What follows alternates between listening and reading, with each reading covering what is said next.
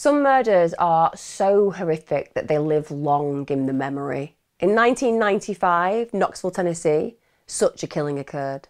Victim and perpetrators were just teenagers, and the sadistic brutality of the crime caused a media sensation. It would only be after the trial that the truth of the ringleader's dysfunctional past would be revealed, dividing opinion across a nation. Should she pay the ultimate price in the electric chair? Or should the courts show her clemency? This is what happens when nature and nurture create a cold-blooded killer. This is the case of Christa Pike.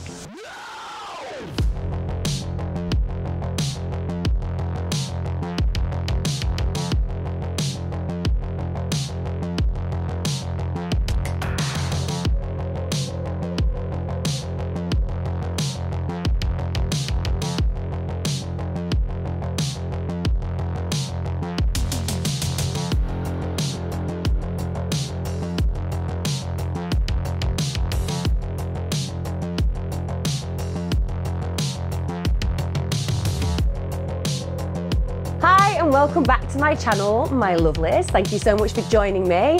I've been having a range of backgrounds recently because I'm having some home improvements. Minimal home improvements, but improvements that mean that I just can't be in one position. So apologies, I'm trying to make it more interesting. For those of you who are just new to my channel or have just arrived here because you're having a gander on YouTube, I release deep dive crime content on a Wednesday and a Sunday. Hopefully you will find they are thoroughly researched cases, and even if you've known them before, chances are if you tune in to my coverage, you might learn something additional to the things that you already know.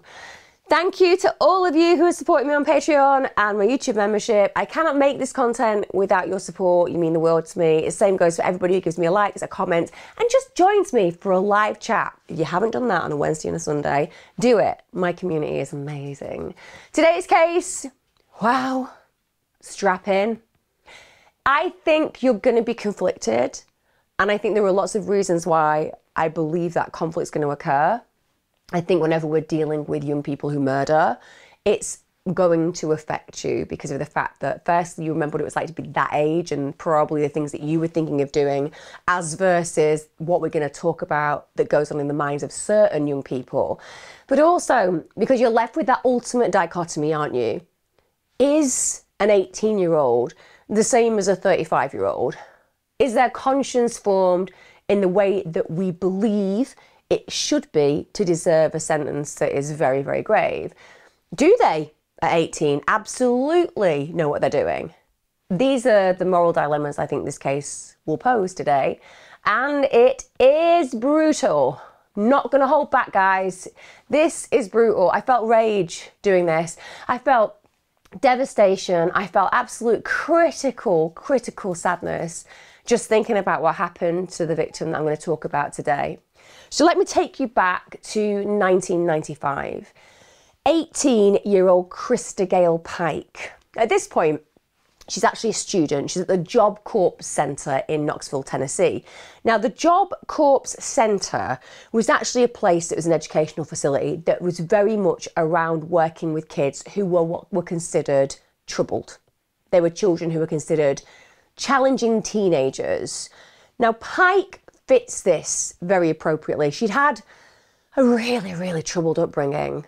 We're always going to look, aren't we, at the ingredients list of what creates these killers, and it's essential as far as I'm concerned to navigate whether things could have been different if an individual had been exposed to a different life experience.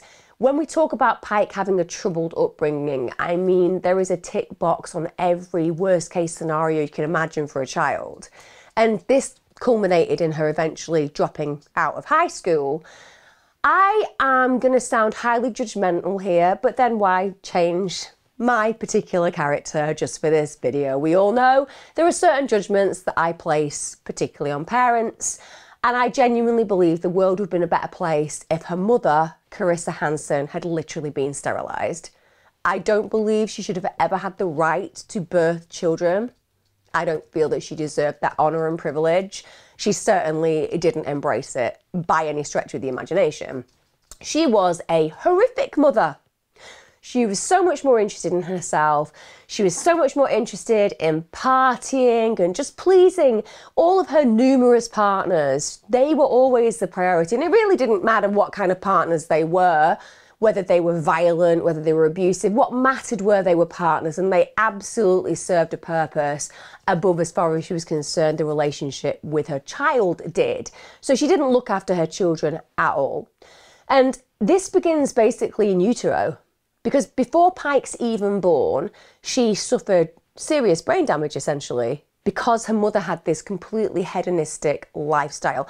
Now, we can all appreciate that some women do not know they're pregnant, and they may be dependents, they may live chaotic and difficult, dysfunctional lives, and there is damage done to the fetus that's developing because the parent really doesn't know what's going on. This is not the case where Pike's mother is concerned. She knew she was pregnant, she really didn't care. It was far more important to her to be partying and just inviting different men into her world than to think about cultivating an environment that would be good for her unborn baby. Now, Christa, her mother, she, like her own mother, was an alcoholic, so we see this pattern. And again, we can always have a level of empathy for dependency. People often are trying to escape awful pain, and they're using it to anaesthetize the agony that they feel inside. We can all agree that that is something that happens, but this is impacting on a child. If you are pregnant, then you lose the right to do that. This is no longer your body. You are symbiotically connected to the child. What you do to you affects them. And therefore, as far as I am concerned, as soon as you know you're pregnant, there is an expectation of behaviour. And I'll put this into the context that I've covered Joanna Dennehy, the UK's most notable female serial killer. And even she, who was a very, very dependent individual, gave up alcohol and drugs during her pregnancies. It is possible. But clearly in this case, Christa was incredibly self-indulgent and selfish. So she drinks all the way through her pregnancy. And this is so serious that she actually damages Pike's frontal lobe. And this, as I said, is while she's still in utero. And the problem is, damage to the frontal lobe means, because it's the area of the brain that controls, amongst other things, behavioural regulation, that people will often, when they have that particular specific damage to that area, struggle to even consider consequences. So what we see in Pike early on is she finds it really difficult to regulate her actions, her behaviour, all the way through her life. And when people talk about frontal lobe damage, sometimes it's assumed because somebody's had a serious head injury and therefore the change in behaviour, even if you can't necessarily see it on an MRI, it's assumed. But in this case, we're actually talking about damage that was so severe to that area of the brain that it was visible on an MRI. So this is a real impairment. And it was so serious that as a child, Pike was suffering from seizures. So this demonstrates the most imperfect environment for a child to be born into. But additional to that, we have a child who's already impaired when she's born. She's had no control over that. This has happened to her because of terrible mother. So Pike gets this really bad start in life. She's born with this problem, and that means that she's already setting off behind the starting blocks, essentially. Because when you think about comparative peers, if they haven't got those problems, they're going to be in a different space. They're going to developmentally find it more easy to succeed in places like school, even peer relationships, because you know, we really don't like people who can't control their anger. If there is one sure thing that's going to cause problems with peer relationships, it's the person who's explosive, because you scare me. I'm a 4-year-old. I don't need to be around that stuff. And unfortunately, for Pike, that would be present and prevalent in her life. Also, if a child struggles with their impulses and consequences, their behaviour is often bad. And the consequences, if you're being brought up in a really imperfect scenario where you're not really cared for, you can absolutely bet your bottom dollar that the adults around you are going to use your behaviour to punish you. So as opposed to being seen as the victim in this circumstance, you're going to be seen as the aggressor. And that's going to additionalise all the problems that I've just talked about. So she's born this way. She's completely neglected by her mother. And she goes on to suffer so much abuse as a child. Now, her mother, as I've said, who is horrific. I'm not going to dress this up. I'm not going to feel sorry for her. I'm not going to give her excuses. The mother deserves harsh judgment beyond belief as far as I'm concerned. So as well as her being an alcoholic, She's also incredibly emotionally abusive to Pike. And let's be honest, there are lots of dependents out there who would never raise a hand towards another human being. They would never abuse another human being. They abuse themselves. But her mother looks for an outlet, so she's quite happy to use that against her daughter. Now, I do understand that because of the alcoholism and because of her own upbringing, she is to some degree somebody who has her own personal demons. Very troubled woman. She was very depressed. She actually did try to take her own life when Pike was 3. But again, when you have a kid or children, you have to think about their needs before yours. We're not talking about a woman who makes great efforts to bring up her children effectively, and because of the awful experiences and history that she's endured, she falls short. We can have total sympathy and empathy for that. That's not what we're talking about. We're talking about a very self-centered individual who really doesn't care at all about her kids. So throughout Pike's childhood, Carissa's sole focus is on herself. She's interested in partying, she's interested in her partners, and she's very interested in her own appearance. That's what mattered. And I will go so far as to say, from what my research has evidenced, Pike's existence was an inconvenience. She was just somebody who saw Pike as somebody who maybe added problematic experience to her life, and she projected that inconvenience very heavily onto the child. So aside from all the things that I've talked about with Pike's very, very challenging early childhood, it's also marred with instances of repeated sexual abuse.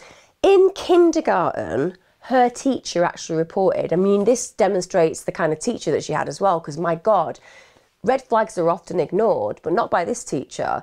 She realised that this kid, this child, is drawing pictures of penises. Now, when you do safeguarding, and it's something that I've taught and it's something that I've been involved in my career, what you look for are these red flags. And children being overly physical with people who are strangers, that's often something that gives us a real wake up, and we think this isn't right, this behaviour seems too intimate, this child shouldn't be acting in that way around strangers. If children are writing things that are inappropriate and sexually motivated, if children are drawing inappropriate material and it's of a sexual nature and they're young, because it's out of context with what you expect, certainly it will draw your attention. And this teacher is that concerned that she does actually report it. So this is highly indicative that she's having very early sexual experiences and abuse. And that in itself is devastating to think about. This little kid in kindergarten, so exposed to inappropriate circumstances that she's actually drawing that out, because to her, it's just normal. She hasn't got the cogency, the understanding of what's happening to her. She's just writing down or drawing what is real in her life. Now at this point, counselling is recommended, which you would think any parent would want.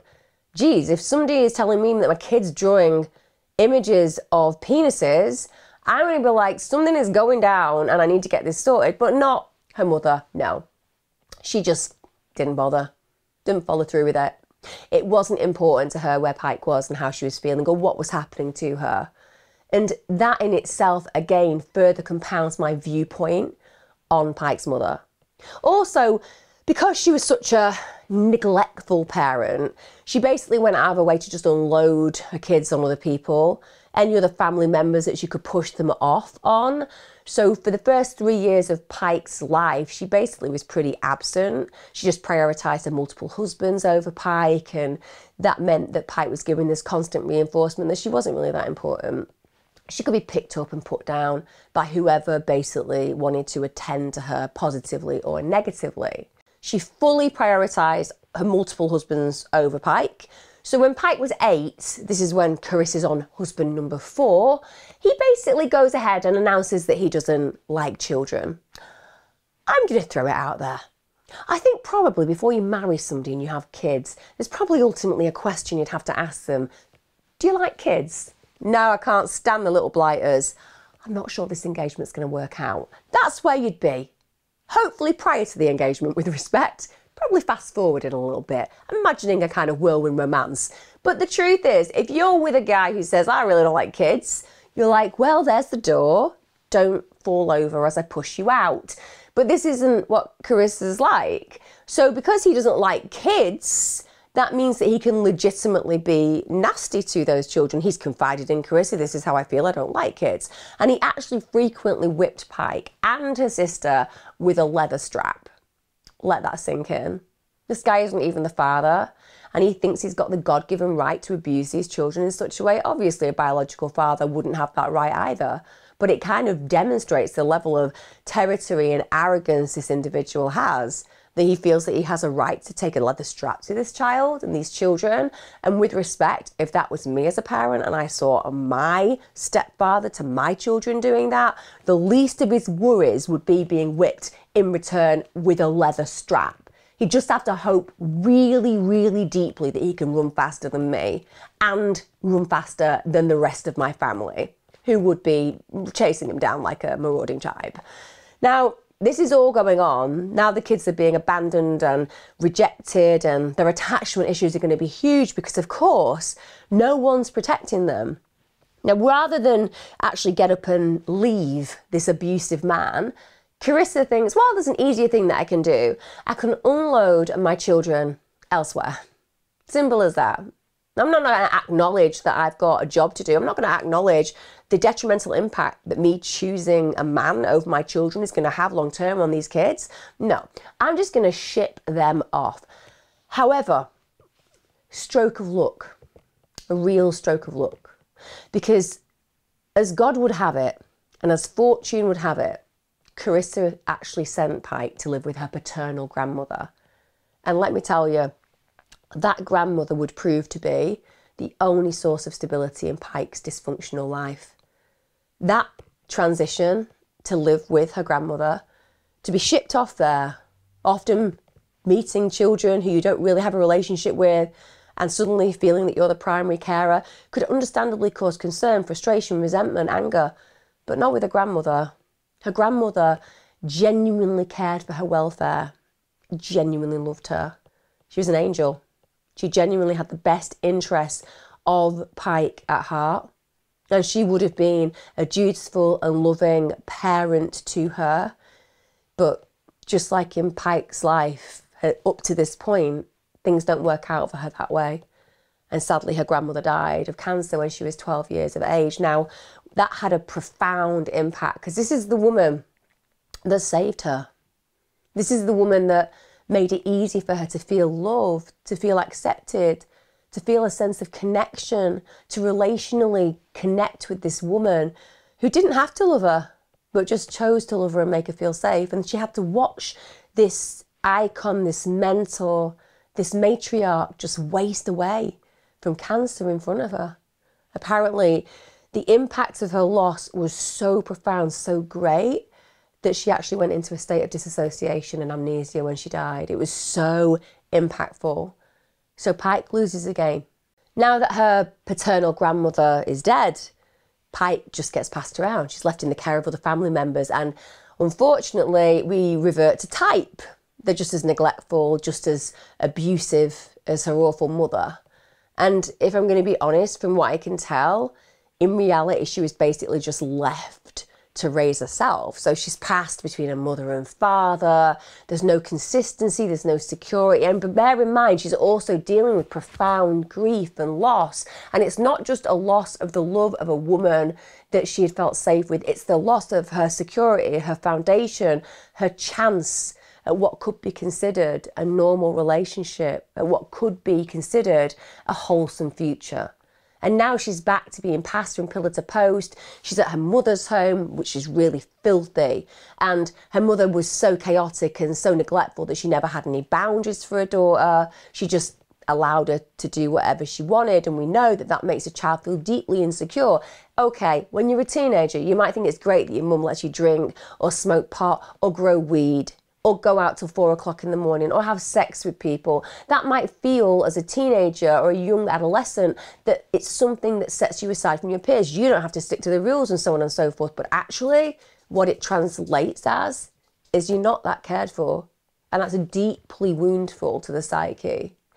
So these rules and boundaries just don't exist. Now, Pike's own aunt said that as far as she was concerned, looking back on Pike's behaviour, it was around the age of 12 that she was just completely out of control. Her mother, although I'm not sure that we believe her mother with respect, because how would she know what Pike's behaviour was like? She didn't actually pay her any attention, but she said that it was around the age of 8 that she was out of control.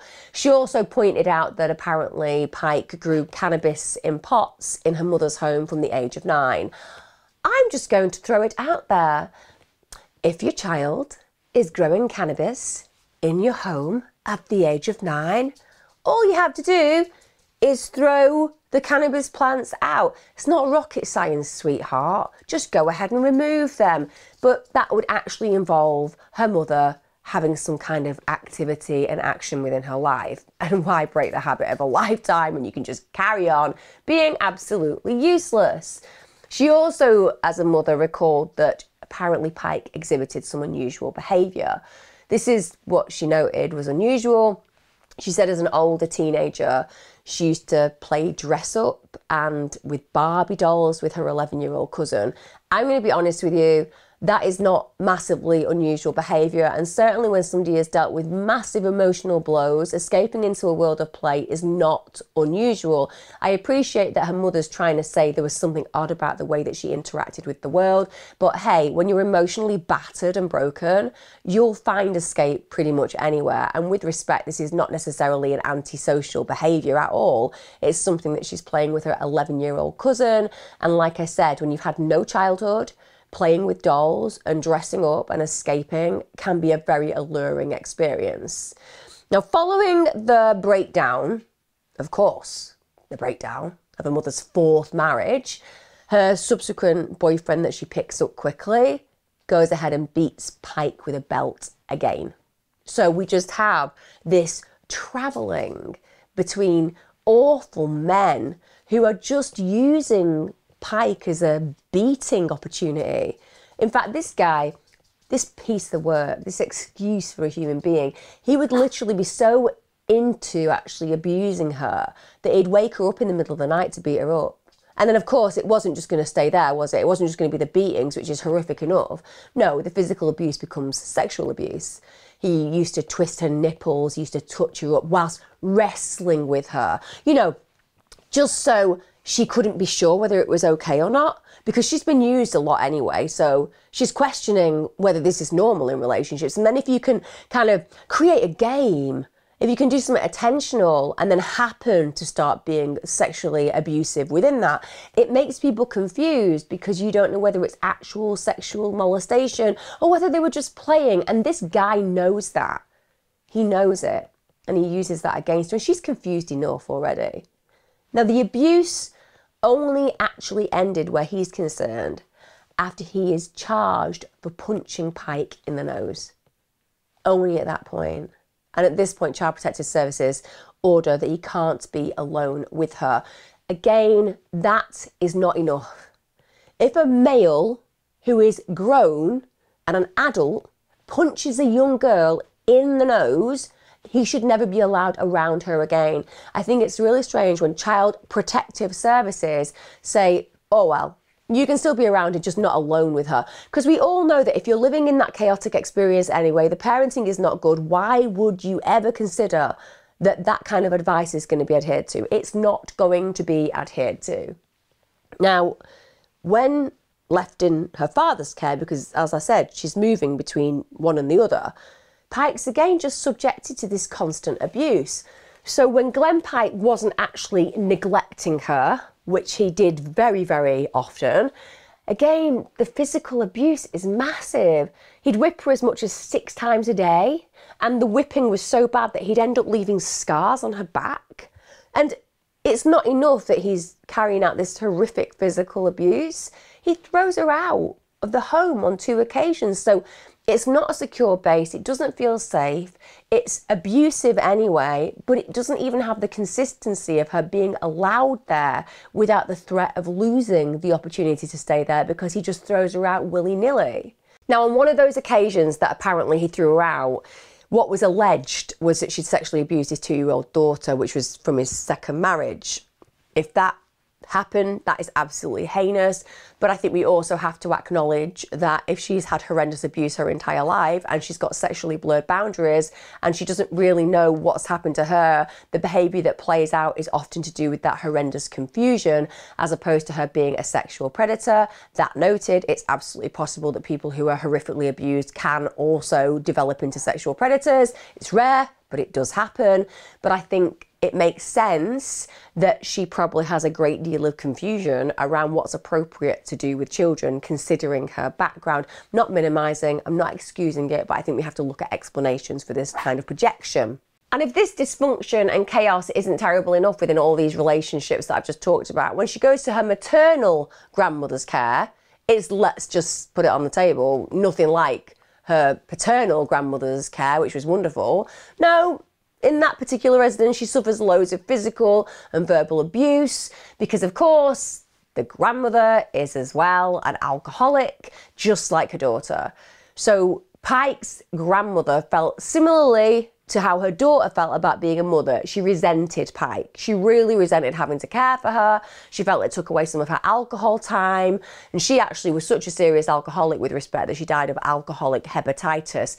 This is not me being cruel. I appreciate that alcoholism is an affliction. I appreciate that people do not choose dependency. I still stand by my belief system that if you are not capable of being around a child, if you are violent, if you're abusive, if you are a dependent who knows that they resent the child to a point where they're going to do them damage, just say no. Carry on with your alcoholism. It's awful. But just say no to looking after a kid because you're going to damage them. And that's the thing throughout this thread. No one cares about the impact on Pike. And when we're looking at the ingredients list of possibility, then my God, we have to look at how we activate killers. And this far, let's be honest, it seems pretty clear that on a nurture level, it's non-existent. And we already have the nature level in the fact that she has impairment to the frontal lobe. So all of this is going on. And then Christa ends up spending time with her maternal grandfather. I will note, her maternal grandfather is not someone who seems to have notably been involved in any kind of abuse towards her.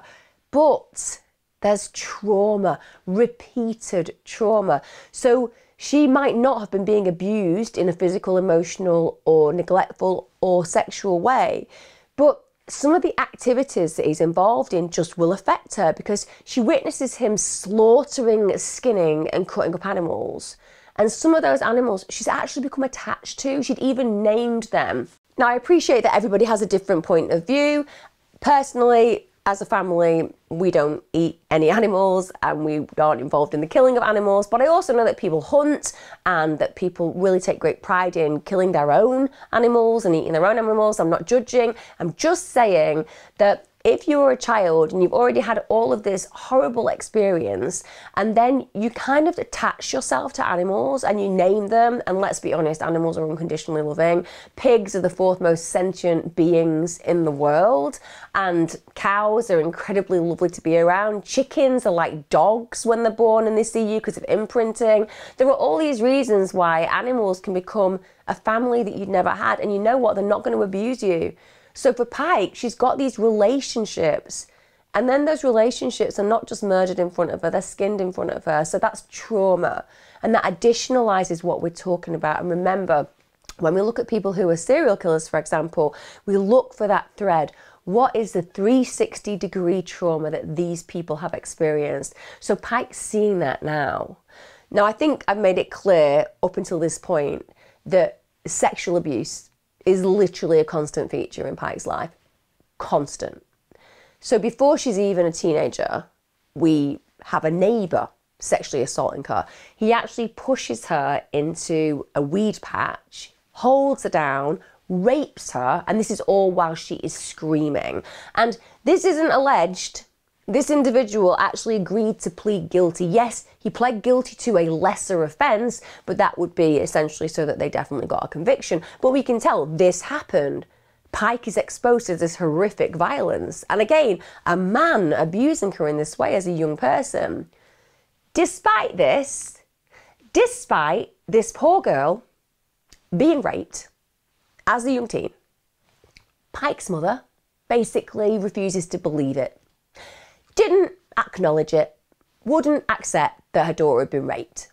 Because of course, she doesn't see Pike as an actual person with meaning, so why would you care about what happened to her? So this is something that's a clear messaging from her mother. You have no worth, and I don't believe you. Think about the psychological distress this child has been through. Now, after that awful rape, she actually tried to take her own life. And I think we can all have complete sympathy and empathy for her because she feels absolutely worthless. She's basically been used and abused by everyone. And even when the police actually catch her predator, it's not enough for her mother to care. Even a judge and jury can't make a difference to her mother's opinion. She's totally abandoned by her. So that wanting to take her own life, I think we can all understand why escaping permanently, probably in that moment, felt better than what she's facing on a day-to-day basis. And the sadness and level of trauma and despair that she must have felt as a young person to want to do that, again, it demonstrates the fact that we have somebody really, really struggling. Now, age 17, she has another further sexual assault. This is when she's walking down a street and she's just attacked by a stranger. This is at night. He drags her up a hill by her hair and he rapes her repeatedly again and again. He's hitting her head all the while against a rock. So we've got more brain issues there because constantly being hit against a rock and violence is going to absolutely have an impact, particularly when you've already got this impairment. And that attacker only actually fled when they were disturbed by a passing car. So this has happened to her again. Her vulnerability is oozing, isn't it? Absolutely oozing. Remember what predators do. They look for people who are vulnerable, available and desirable. You can't control desirability, absolutely not. But the vulnerability and availability, you know, she's walking by herself. There's clearly a vulnerability in the way that she acts and seems, and the world should be a safe place for anybody, no matter how they're walking, no matter where they're going, no matter what they're wearing. But these predators exploit these kind of circumstances. And I bet that she was oozing that vulnerability because of this horrible, heinous experiences she's previously had. And her mother just wouldn't even acknowledge that reality. She didn't care. It doesn't matter that her daughter's been raped and beaten really badly. And I believe that if that passerby hadn't have gone and actually disturbed them in that car, likelihood is that she'd probably been killed. It's really unsurprising to me that down the line, not at this point, but down the line, Pike actually ends up getting diagnosed with bipolar, dissociation and PTSD. But what I'll tell you at this point is all that is established way too late. I mean, way too late. So we are looking at this information coming to fruition and reality at a point when it's useless. It really is. Now, this traumatic childhood that she had endured, survived somehow, albeit clinging on by her fingertips, it led to a lot of different issues. So she had really severe sleep deprivation, because you can imagine, can't you, if you've got PTSD as a young person because you're dealing with the horrors of what have happened, and when night has become an enemy, going to sleep will be really, really difficult. She was also known to have this really reckless, impulsive behaviour. Again, she's got the frontal lobe damage. Also, she was known to have very poor judgment. Yeah, makes sense. Her primary carers have been absolutely BS, and she hasn't had foundations of security, bar that wonderful Nirvana time with her grandmother. The rest of it has been a place where everything in the world is unsafe. How on earth are you going to be able to regulate your emotions or actually know where you should go, how you should be, what you should do? They're all the things that you need to kind of be taught, either by your friends and family or by society, but no one's raised this child apart from that very short period with her grandmother. The rest she's been fending for herself. There's a feral nature, so this impulsive behaviour and poor judgment's to be expected. And none of these issues that are obviously very obvious. You know, in kindergarten, her teacher's saying there's something wrong here. Even when you think about her father who threw her out and who was horrible, the point is he's still notable, some of these issues that they're noting about her behaviour, concerning actions. Why hasn't she been put in counselling? Why hasn't she been assessed properly? And it's because people just didn't care enough about her. She never got it treated. And as I said, to top everything off, we have organic brain damage suffered in utero. Cooking pot of possibilities on the absolute boil right now. I think another thing that can evidence Pike's poor judgment is the choice of partner that she goes for. So when she's 17, she becomes absolutely obsessed with this very severely disturbed former psychiatric patient, and this particular person staying in her mother's house. With respect, again, I know that if you are a severely disturbed psychiatric patient who has had problems and struggles, I am not blaming you for that. You absolutely need to be cared for. You absolutely need a safe place and a safe space. You need to be in a nice environment, not with some chaotic alcoholic. But also, if you have kids, you really do have to think about whether a severely disturbed psychiatric patient is the kind of individual you want around your children, not because they don't deserve care and compassion, just because of the chaos and the risk that may pose. But nonetheless, when has a mother cared about that at all? But for whatever reason, Pike really connects with this person, really connects with them, this intense attachment.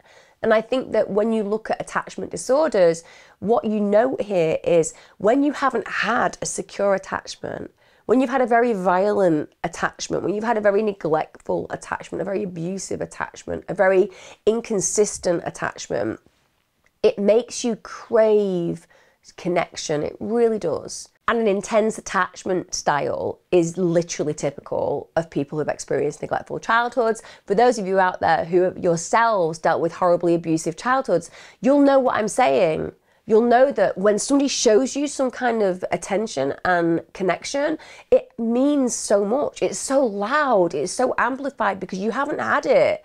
And if you're lucky, you get to be with somebody who is caring and cultivates a compassionate experience for you and makes you feel safe and helps to heal those wounds within you. But that's not how it works out for a lot of people because you attach in the wrong space. So she starts this connection with this particular individual. And when a mother and her mother's fifth husband, I kid you not, kicks him out, and Pike follows, and she ends up actually living rough on the street with him for months. That's how desperate she is to connect. She'd rather be on the streets with this guy who's got big problems than be at home with her mother because he probably throws her a shred of attention. And that shred of attention means more to her than what she's experiencing, stroke enduring in her abusive home. Now, as I said right back at the beginning, we're dealing with a 17-year-old Pike who's a student at the Job Corps Centre. Remember, this is a place for troubled young people.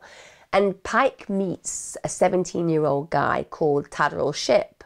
Now, Shipp is an individual with quite a challenging history. So he's a gang member. He's got a history of violence, and we can all appreciate that people join gangs for a range of reasons. And, you know, it would be neglectful and remiss of me to say that people are joining gangs because they want to kill people or they want to be gun runners and drug runners. I think reputation plays a big part of it, don't get me wrong. You want to be respected and you get that through gangs. But I also think if you don't have a level of belonging and connectedness in your life, then these older males, and it is primarily older males, can actually serve you with a sense of meaning. Yeah, you're going to have to do some horrible things for it, but at least you're not alone. So I'm not defending gang culture at all. I'm just trying to empathize with the reasoning behind why some people go into it. And just because somebody is a gang member doesn't mean that they are a horrible, heinous human being. Sometimes it's just that they had no role models. They want males in their life to make them feel safe, and they go in a direction where they can achieve that, albeit it comes with a criminal intent. But this guy has got some pretty big malevolence running through his veins as far as I'm concerned. So she starts this relationship with Shipp. And he is, from the get-go, very physically abusive. He's very controlling. He's nasty. But remember, as far as Pike is concerned, he shows her attention. He finds her attractive. He wants her. Yeah, he beats her up. Yeah, he's really abusive towards her. But at the end of the day, that makes him really protective. Just bear that in mind. Physically violent men can, to the girl who's endured the most horrendous experiences growing up, also seem like somebody that in certain situations, when they were under threat, would intervene and protect them. It's a complete mismatch with reality, but that's what Pike is seeing. She's building this bias that, oh, he's not really too bad. He's better than the horrible men that I've been around before. At least he isn't raping me. These are things that will go through her mind. As far as she's concerned, he's the first person that actually cares for her after her grandmother's died. You know, she's not had that care since. And she just becomes more and more desperate to please him. She's absolutely obsessed with him. She's infatuated with him. And remember her age frame as well. This is a young woman who hasn't experienced love apart from that small pocket with her grandmother that's probably been absolutely destroyed by all these other horrible experiences. And here we have, as far as she's concerned, a hero who's seen her and likes her, and suddenly she's completely connected and she wants it to work out, and she's only a kid. And when you're only a kid, you don't have a lot more going on in your life. You focus and fixate. And that certainly happens as far as she's concerned. Let's also remember the damage that's going on in her brain. She's not necessarily computing relationships in the way that you or I would, simply because it will feel very, very overwhelming for her. Remember, that frontal lobe damage will certainly have an impact. Now, Shipp is known at the centre, where they're already obviously considered troubled kids and young people. He's known to be a problem. He's known to be somebody who's, as they put it, dangerous and uncooperative. Not great. Not a great description. Uncooperative isn't great, but dangerous and uncooperative, that really disturbs me. Because if you're somebody who won't cooperate with me when you're meant to be learning or growing or developing, but also you're going to potentially threaten me because you don't really have consequential thinking, that puts people in danger. Certainly would put a member of staff in danger. And apparently he'd even at one point tried, didn't succeed, but nonetheless tried to throw another student 200 feet up a railway bridge. Genuinely, that actually happened. Could somebody please bring the van, take the child, put them in the centre and do some really intensive therapy for, I don't know, 25 years? Just throwing it out there. But you can imagine what that says about this young man's character, to literally want to try to throw another student 200 feet off a railway bridge. That's terrifying. You ain't trying to cause a little bit of an injury. You're not trying to sprain someone's ankle. You're not trying to teach them a lesson. You're trying to smash them into pieces and kill them. End of. Now, as I've said, they're at this Job Corps centre. This is meant to be about helping these troubled young people, but actually, on reflection, staff stated it was just a really dangerous environment. It was not a well environment for anybody, not for the students, not for the staff. It was full of gang members. It had really serious issues with bullying and drug use. So no disrespect, that is a complete lack of appropriate staff there. You know, there are people who are in gangs, there are people who take drugs, but there is a clear veto of that kind of behaviour in these kind of projects. There is a clear code of behaviour and boundaries because, my God, these young people need boundaries more than the average child. So if you aren't giving them and you're allowing them to run riot, you're just compounding the behaviours that are causing them problems in their lives. But this is going on. I appreciate when you work in youth work or you work in rehabilitation, probation, working with young people, it can feel quite scary at times because you get some very strong characters, but the reality is you have to protect the environment and the staff. And even if that means removing strong characters from the place, you do that as opposed to let them be in control. It's not good for anybody. It's certainly not good for the staff who are at risk, but it's not good for the kids because the message is you rule the world, you're in charge. This is how the world will work for you. No, it won't. You'll end up in prison. It's as simple as that. You can push the boundaries as much as you like, but one day you're going to push it hard and it's going to have terrible consequences for you. So you have to be clear in these environments that there are rigid standards, more so than in other environments, to protect the integrity of the group, but also protect the integrity of what your attempts to do are about, which is to help these young people grow and develop and live more pro-social lives. But no, there are literally drugs flying about. The students are armed with knives, even firearms. Just sounds like a hellhole. Sorry, if you were like, well, you can have this job, yeah, I really want to work with kids. You can have this job then. It's a great job with kids. There's a lot of kids. And what kind of behaviour is there? It's bad behaviour. Well, okay, I'm trained in managing young people and conflict and young people's behaviour and making sure that they behave appropriately. Yeah. I mean, what you'll find is if you try to do that, they might shoot you. I don't think that was in the job description. We don't have it in the job description. Also, you maybe sold drugs often. I'm just going to back out slowly from this building now. Just going to back out, bye. That would literally be the reaction of a sensible human being, because no one wants to be in an environment like that, let alone the young people who are meant to be there to be protected so they can grow and develop. Also, as far as Shipp is concerned, he did regularly carry a gun.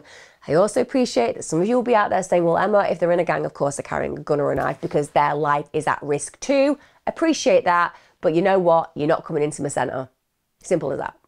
You can carry a knife, you can carry your gun, you can carry your drugs, not in my centre. You get out.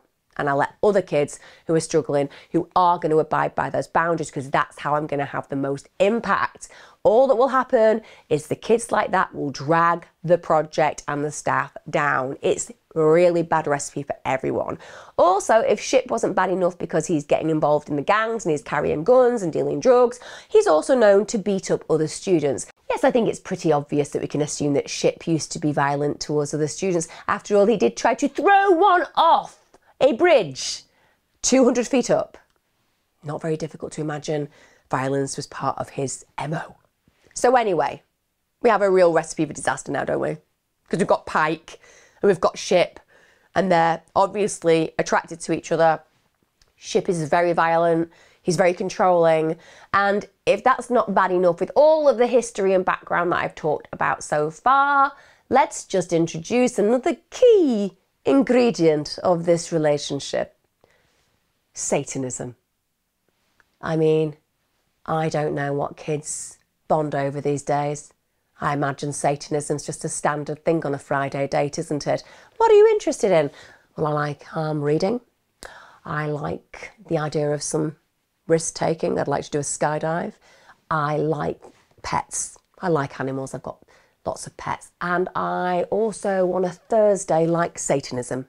A little bit of sacrifice. Just sacrifice. Just on a Thursday. Unbelievable. On a Wednesday, that's what I do every single week. 7:30 till 10:30 p.m. every single week. If I'm not sacrificing something, I'm not doing my Satanism well. I kid you not. Satanism. Now, genuinely, I was a goth. I'm still a recovering goth. Look at my eyes. Not around the eyes, look into the eyes. You're under. You're not really. I'm not trying to hypnotise you there, sorry. Some of you won't even have seen that series. I was just pretending that I was a hypnotist, but not a very good one in the series I'm trying to actually reenact there. But basically, I was a goth. I had the black hair, I had the long black skirts with the tassels, had all of it. But I'm telling you now, when I was at those goth clubs, if somebody had been like, do you want to go out on a date? And I was like, yeah, I totally want to go out with a date because you've got a really cool black leather jacket and you've got really loads of black eyeliner on, which is more than I'm wearing. You know, I had a respect for guys like that. If they were like, oh, great, because like I'm totally into goth culture and I love Satanism, I'd be like out of the door straight away. Just because you're interested in subcultures, like gothic subcultures, does not make you interested in Satanism. It's a really weird thing. It's bizarre. And there are defenders of Satanism out there. Oh, it's not really just about child sacrifice. It's not really just about malevolence and spells and casting things and incantations. It's not really just about that. Kind of is though. It kind of is. You know, the devil is kind of known for not being the best kind of chap in the world. You know, if you're going to ask me where I want to go, up or down, it's up. It's up. Because down, I think there's a lot of people I wouldn't want to share cells with. Anyway, I digress. I digress. But anyway, these two, they love the idea of Satanism. And Shipp is actively practicing it. So we're not talking about, I want to look cool, I want to look interesting, I want to look a little bit different, I like Satan, but actually I don't know anything about it. Shipp is actively involved in practicing it. So Pike is desperate. She wants to be loved, she wants to be liked, so she is really eager to please him and she develops this interest in it. You know, she ups her game she becomes more, shall we say, active in that area. Like I said, whereas most of us would be running for the hills, throwing women and children behind us as we tried to escape this individual, the truth is, for her, he shows interest in her. If it had been somebody who loved rock climbing, Pike would have loved rock climbing. If it had been somebody who absolutely adored volunteering, you can bet your bottom dollar she would have turned up volunteering every day with a smile on her face, because it had a connection to the person that she's interested in. And it's a shame, isn't it, that in a world where she could have met somebody decent, she meets him. And that's why I've come down so hard on this particular environment that they're in, because Pike should not be being exposed to this kind of person. It is clearly going to have very damaging impact on her. She should be protected from it. Now we get to early January 1995, and Shipp actually has a conversation with a friend and says that he intends to make a human sacrifice. It's very disturbing, because this kid is actually into and practicing to some degree Satanism. He's also in a gang, so we see the intention is possible, and also he's also tried to kill somebody by throwing them off a bridge. We can see this is not looking good. And the fact that he's very open about the fact that he wants to do it, again, low consequential thinking. The more people you tell, the more likely you are to actually get found out. Also, it said that he had a Ouija board, and he had that with him when he was talking to his friends about this human sacrifice. And he claimed that he wanted to make this human sacrifice at that point because the celestial bodies were in alignment. Very mystical. I mean, the very fact that he's carrying around a Ouija board is deeply disturbing, isn't it? I mean, why would you wander around with a Ouija board? I know it sounds very 1980s and 1990s. For any of you who went to school then, I imagine that you had those moments where you were like, let's just do a Ouija board. What could possibly go wrong? I don't know. Maybe opening another dimension and inviting horrible beings and entities in. But we're 13, who cares? That was the kind of thing you got up to. I remember doing it quite a few times with friends, becoming completely panic-stricken that I'd introduced some kind of telephone wire connection between this dimension and that dimension, and I was probably going to be overtaken like the person in The Exorcist. Some would say that may have happened, and I just never realised. So getting back to the actual crime that plays out, because I think it's so essential that I tell you about that really dysfunctional backdrop that Pike has endured. And it's at this point, with this whole dysfunction at the centre that she's at, as the guy that she's with, the background she's experienced, that she ends up crossing paths with another student at the Job Corps Centre. And that student is 19-year-old Colleen Slemmer. And I would say, from the get-go, essentially there is some friction between the two young women, but the friction is not from Colleen. That's not what she's doing. It's Pike. Because Pike is absolutely convinced from the get-go that Colleen is interested in having sex with Shipp, her boyfriend. I mean, with respect, somebody should have sat Pike down and been like, just going to go through a few points, Pike, as to why Colleen won't be interested in your boyfriend. I mean, with a list. 1, gang member. 2, violently abusive. 3, deeply controlling. 4, carries around a Ouija board. I mean, that's just weird. 5, tried to throw a student 200 feet off a bridge. And 6, keeps talking about human sacrifice. And that's just for starters, sweetheart. But no, bear in mind, Pike thinks that everybody would be interested in this boy because she wants him and she's so obsessed by him, and anything that she imagines is going to cause an issue between her and him is going to be a big amplified problem. Bear in mind her thinking processes, they are already impaired. And I have to let you know now that Colleen is not interested at all in her boyfriend. She is not interested whatsoever in Shipp. It's all made up in Pike's head. So we get to 11th of January 1995, and on this day, Pike is obviously in a pretty bad mood, and she tells her friend, who's a fellow student, that she wants to kill Colleen. She tells a girl called Kim Lolio that she wants to kill Colleen, and she said that she just felt mean that particular day. Now, Kim is struggling to some degree, but she's typical. She knows that that's not appropriate, but she just thinks it's all talk. But then the next day, it's around 8 p.m. in the evening, she actually sees Pike, Shipp and Colleen, along with this other student who's an 18-year-old called Shadolla Peterson. And they're walking away from the Job Corps Centre. That obviously strikes a chord because she's thinking, well, why are you with Colleen when you clearly told me you don't like her and you think that she wants your boyfriend and that you want to hurt her, stroke kill her? And she watches them as they walk away from the Jobs Corps Centre. And then about 10:15 p.m. approximately, the same evening, she sees Pike, Shipp and Peterson, and they're returning, but there's no sign of Colleen. And that kind of strikes her as odd. But it gets even worse, because later that night, Pike actually arrives at Kim's room and she just says, I've killed Colleen. And she even says at that point that she'd kept a piece of Colleen's skull as a souvenir. And she actually shows Kim this piece of skull.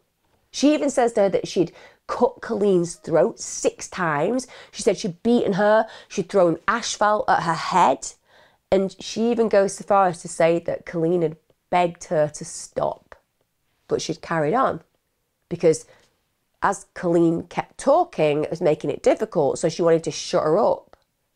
Then Pike even further goes on to describe the attack and says she'd used a meat cleaver on Colleen's back, she'd used a box cutter on her throat, they'd carved a pentagram onto Colleen's chest. Now, Kim at this point must have been thinking, please be making this crap up. Please just be fantasizing. Please just be absolutely exaggerating this position because it sounds so far outside the realms of reality. Bear in mind, Pike is her friend. She's not seen this kind of behavior before. And Kim said one of the things that was probably most disturbing was the way that Pike was when she was actually relaying the details to her. So apparently she was dancing in a circle, she was smiling when she was saying it, and she was going la la la. And it's just really disconcerting for Kim because she can't figure out why you would be in this way if you'd actually carried out that kind of a killing. But then she doesn't do anything about it. She's probably hoping it's all made up. And it's actually the next morning, which is when they're at breakfast, that Kim asks what Pike had done with the fragment of skull. So it's playing on her mind. She probably wants evidence that this is real. And Pike actually says it's in my pocket. And then she said, yeah, I'm eating breakfast with it. It's really macabre, isn't it? Really grotesque to imagine that moment and where Kim's head probably was. Because trying to imagine that what we're talking about is real in that moment for somebody like Kim would be so far outside the expectations of her life and the experience that she's had to that point. And seeing somebody that you're friendly with and imagining them that they're a cold-blooded killer, it's a really big stretch to make, particularly when you're a young person. Later that morning, Pike can't contain herself, essentially. Remember that poor impulse control? She's not a consequential thinker. Well, you can see that. She's so unsophisticated because she's literally telling people what she did. So she says to another student about the fact that she's caused great harm to another human being because she points at her shoes and says, that ain't mud on my shoes, that's blood. So she again is really excited by this. And just like she'd done earlier on, she showed the student the fragment of Colleen's skull and claimed that Colleen's blood and brains had been pouring out. It's a horrific description. So although at this point she's actually gone ahead and she's disclosed this information of an apparent murder to 2 students, it wasn't actually reported to the police. Now, I will say that that's not unusual. We see it time and time again in murder scenarios where the actual people who are told of these horrendous crimes keep it to themselves. I suppose arguably we can say, well, there's a level of code of conduct, don't snitch. But also, I think it's too big for people to believe. Somebody that you like, somebody that you connect with, somebody that you've trusted until that point has told you that they brutally murdered somebody. You just want to think they're making it up. And also there's a bit of you that might think my life could be under threat if I dare to talk about this. I mean, after all, if they've killed one person, why couldn't they kill another? But they don't go to the authorities and actually tell them that this has occurred. And it's not until the following morning, which is the 13th of January 1995, that Colleen's bloodied and battered body is essentially discovered. It's found by an employee of the University of Tennessee Grounds Department, which must have been absolutely incomprehensible. And I don't often expose myself to really grotesque crime scene pictures. I really don't, because I think that it's one of those things that you can't help but carry. And I tend not to engage with that kind of material. But because of the fact that these were young people, and because I had access to them, and I could kind of think about the last moments of the girl's life that we're going to talk about, I almost felt like I needed to do so. And I cannot even begin to contemplate how horrific it would be for that particular individual who found her body, because there are traumatic crime scenes and then there is this, and we're talking about a really young girl and the dehumanization and essential eradication of her as a human being, the execution of her, but also the distortion of her body and the stealing the opportunity for her family to actually be able to say goodbye to her. We all want the opportunity, whether we take it or otherwise, to be able to go and kiss somebody that we love goodbye before they actually get buried or cremated. This was never going to be an option for the family of this girl, never. And this person finds her, she's lying face down on debris, she's actually naked from the waist up, and this is on the agricultural campus. So at first, because there are animals around, it's an agricultural campus, he thinks it's the corpse of an animal and wants to go and investigate, because it's like, my God, what's happened to this blooded animal? Look, it's like something terrible has befallen it.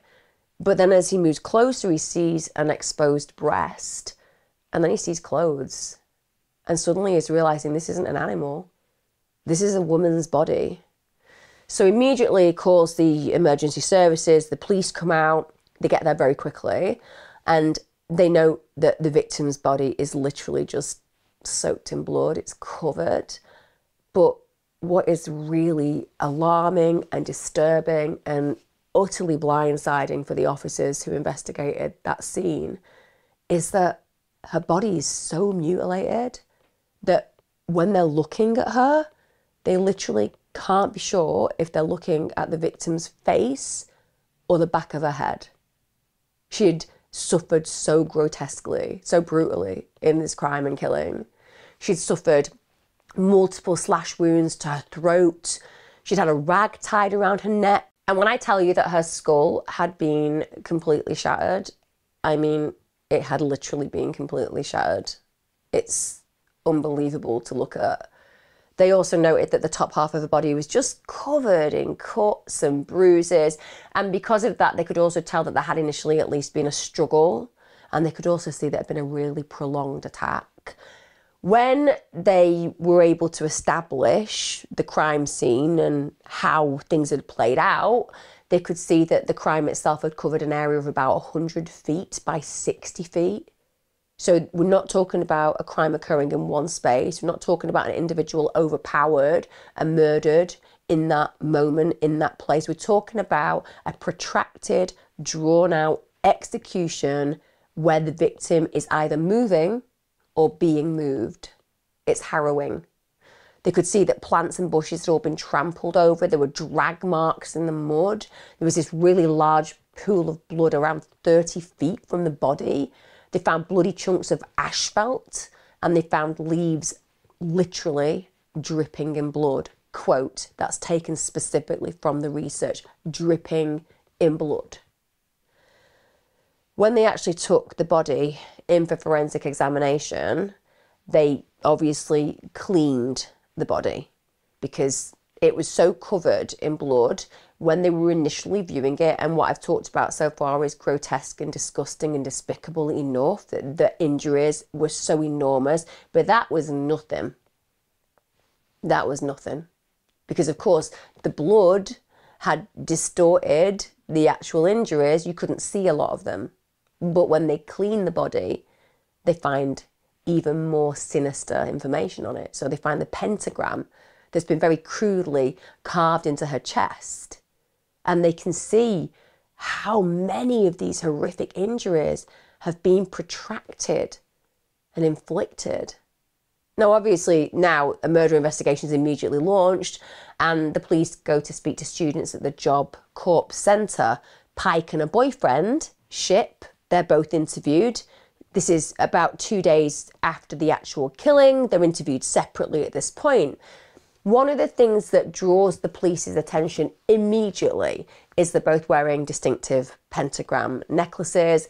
I know, you may have thought, I don't know, I've just murdered somebody horribly. I've inscribed a pentagram on the poor victim's body.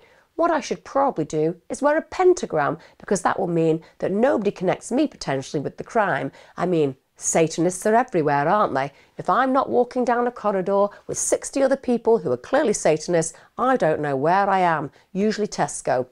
All I'm saying is clearly not very sophisticated. So they notice these pentagram necklaces are very distinctive. And Pike, who's carried out this horrific murder, doesn't deny it. In fact, I would say that Pike both happily and excitedly confesses to everything. And wow, she does not miss a detail. She describes exactly what's happened to Colleen. She told the police that there'd basically been this ill feeling between her and Colleen for quite a long time. She accused her of running her mouth off. She accused her of going after her boyfriend. And this, as far as she is concerned, was enough to carry out that killing. Now, bear in mind, Pike at this point at the centre, she was actually on her last warning for violent behaviour. So there had been problematic issues with her previous to this. But we're talking about an escalation that is uncanny, aren't we? We're talking about something that hasn't been symbolic in her behaviour till this point. This is an execution, a protracted, violent execution. And she just admits it. So she claims that Colleen had been trying to provoke her. Of course, that's what she wants to do. She wants to have a bias that there's a reasoning behind it. She said she'd been trying to provoke her to get her actually finally thrown out of the programme. Now, let's just go for Colleen was doing that. I mean, she wasn't. But let's say that she was. Let's say Colleen was trying to sleep with a boyfriend, which she wasn't. But let's just say she was. How would that warrant or justify what I've told you so far? How could Pike have a mindset that enables her to believe that she has a just cause to absolutely decimate this poor young girl? But in Colleen's mind, that's absolutely the right that she has. So Pike tells the investigators, who obviously will be open-mouthed at this point because, my God, this horrific slaying has occurred. This is straight out of a horror movie, right? This is straight out of what you see in the movies when they're trying to put forward a satanic plot line. The police are not used to this. And probably when they saw her body, they thought it was highly unlikely they were dealing with a female. If you think about this kind of brutal slaying, 99% of the time, it's a male to female crime. I know that we have a male involved in this, of course, we have Shipp, but the point is the violence being bestowed is by a girl on the whole. So with respect, the investigators would not be expecting that. Yeah, maybe telling them that Shipp had done it, but not her acknowledging and actually in detail going through and describing firstly what she did and also why she did it. So ultimately bang to rights. They haven't had to work hard for this confession. So she's going through all of these issues and talking about how she lured the victim to her death. So around 8:50 p.m. on the 12th of January 1995, she recalls that what she did was get Colleen to go to Blockbuster Music Store with her, and with also some other individuals, as we know. At that point, she refuses to name the other individuals. Now, we all know, and it was soon established by the investigators, that this is Shipp and Peterson. Now, what really breaks my heart at this moment in time is we have Colleen innocently going with Pike to Blockbuster because she's probably thinking, thank God, this girl is scary, this girl's violent, this girl's had an issue with me, and now she's asking me to go to Blockbuster with her. Hey, maybe this is a new opportunity. Maybe we are going to be friends. Maybe she's forgiven me for whatever thing that she's created in her head. Maybe we're going to put the conflict that feels difficult and challenging and maybe a bit scary behind us. And Pike knows that. So this is the way that she can manipulate Colleen to go with her. I would imagine that very few people would refuse Pike because she's scary. Remember, she's impulsive. Now, they soon establish, as I said, that Shipp and Peterson go with her. But until this point, she's just holding back and just saying that there's somebody that came along for the ride, so to speak. Now, on the way, she says to Colleen, oh, I've got some weed. It's hidden in the park in the University of Tennessee campus. And even goes further and says, listen, I want to make peace with you. And so Colleen is probably thinking, okay, we can have a smoke. We can have a chat. It's all going to be cool. Maybe this girl's going to be my friend from now on. But of course, what Colleen doesn't know is she's basically wandering to her death, trusting that this girl is going to be somebody that she's now got an alliance with. She has no idea that there is absolutely no weed where they're going. But what the group did have were weapons. So indeed, they had stored things. Box cutter, bought by Peterson. A small meat cleaver that Pike's borrowed from a friend. And we actually never find out who that friend was, who she borrowed the meat cleaver from. She kept it to herself. She never revealed that identity to the authorities. So she obviously has a real belief system in what's appropriate to tell the authorities. She can admit things about herself, but not necessarily admit the people who aided and abetted. So they head off to this agricultural campus, and it's here that Pike confronts Colleen about this apparent romantic interest that she has in Shipp. And the two begin to argue. Of course they do, because Colleen's going to defend herself. I'm not interested in this weirdo that you're with. I'm not interested in this strange satanic man. I'd literally rather date a goat. You know? She's going to be fighting back with that respect, because this is unexpected. She thought that they were going to hang out with each other. They were going to have a smoke. And this is at the point that Pike actually launches into this frenzied, grotesque attack. First of all, she starts slapping and punching Colleen, and then she starts to repeatedly knead Colleen in the head, then she throws her to the ground, and then she just starts repeatedly kicking her, slamming her head against the concrete. And all the while, Colleen is apparently saying, why are you doing this to me? Now, at one point, Pike claimed that the reason that she got even angrier was that Colleen had basically threatened to report her to the Job Corps program. And she said that that angered her even further. I doubt that that actually happened. But even if she had actually used this as a threat, well, it's understandable, because you're thinking, my God, I've got to stop this attack. Maybe if I let her know that if she doesn't stop, because you're thinking at this point, I'm just going to get beaten up. If she doesn't stop, I'm going to have to report her. Maybe that will stop the behaviour. Now, we all know that with Pike, she's very poor at consequential thinking. She's highly impulsive. It's not really going to make a difference. But even if that were the case, it just does the opposite. If she did try to threaten that, for Pike, that's a further threat. So she just gets even more and more and more angry. I'm not saying it happened, by the way. I probably doubt it did. I think that Pike's just looking for reasons to pin the reaction on this poor defenseless woman. So Pike is just repeatedly kicking her in the face. She's kicking her in the side. And after this horrifically initial brutal assault, Colleen's apparently lying on the ground and crying. And you'd think that would be it, right? Okay, we've had our fun. We've taught this girl a lesson. We've let her know, don't go near my boyfriend. But they were far from finished with her. They were just warming up. This isn't making them dampen down what they feel. We're looking at pack mentality now. They're all excited. They're all interested. They're all dehumanizing this girl. Poor Colleen. She staggers up to her feet. She tries to run away, but Shipp runs after her. He trips her over. She falls over. She hits her head on a rock. And then Shipp holds her down until she stops struggling. She can't force that to change because he's stronger than her. He's a male. He's physically dominant. When it comes down to a male and a female, even if he was smaller and slighter, he's still going to be stronger. And in this case, that's not the case. He is more dominant. He is more physically capable.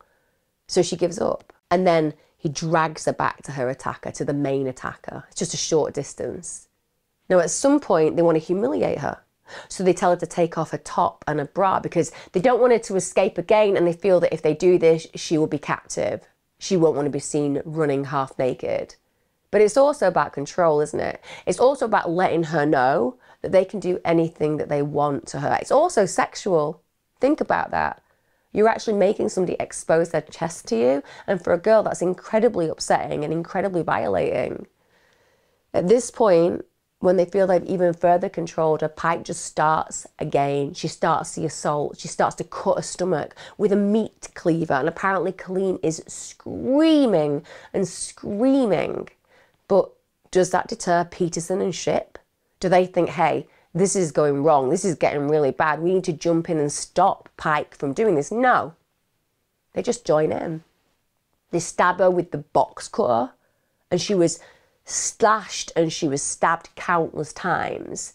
Now, according to Pike reckoned that at that point during the attack, she started hearing voices in her head, and the voices are actually saying to her, you're going to go to prison for attempted murder. I mean, the voices were wrong, because she's going to go to prison for actual murder. But isn't it intriguing that this girl who has got such poor impulse control, the conscience starts to talk to her. She can see it as an out-of-body experience, a different party, a voice in her head that she wasn't controlling, but actually it's the voice of conscience.